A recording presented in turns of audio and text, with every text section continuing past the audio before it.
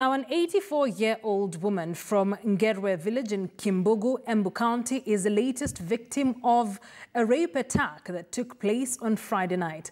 According to the victim's daughter, a man took advantage of the heavy rains and broke into the house where the victim was sleeping and continued to assault her. Embu County Chief Officer Grace Muridhi has confirmed that the old woman is receiving treatment for her wounds at the Embu Referral Hospital.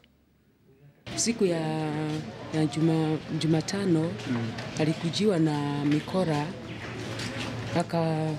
nyumba ikafungua, alafu huyo mtu akaingia, akamchukua mahali alianguka kwa sababu ya kutetemeka na kuwa na woga mwingi.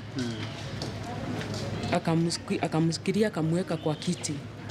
Alafu akamtoa nguo, akamlalia kwa usiku.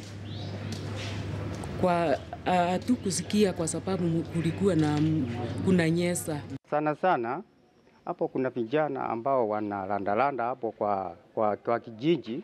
Wafanyi kazi yao ile mingi sana ni ya kukula miraa, pombe, punk, vitu mingine nyingi kama madawa ya kulevya. Hiyo ndio ile kazi wanafanya, na wafanyi kazi sana wanafanya kazi za kuibaiba huko.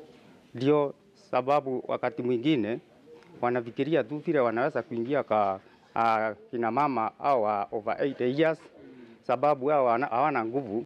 He was raped and brought here Thursday in the morning, and we really started working on her treatment, and we have now taken the samples, and we are waiting for the results to get out. We have done our best to make sure that we save the life of this